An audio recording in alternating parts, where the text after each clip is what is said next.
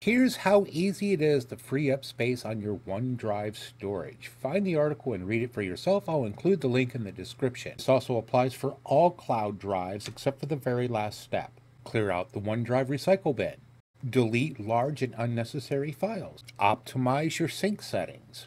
Optimize your email attachment settings. Move files to external storage or another cloud service. Or consider getting a larger storage plan. Of course, my favorite suggestion is as you go into your control panel, find OneDrive and uninstall that crap.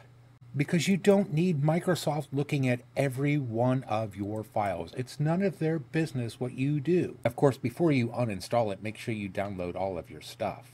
If you do need a virtual hard drive, there's my prices, and I don't go snooping through your stuff. Most consumer PCs have 1 terabyte or less.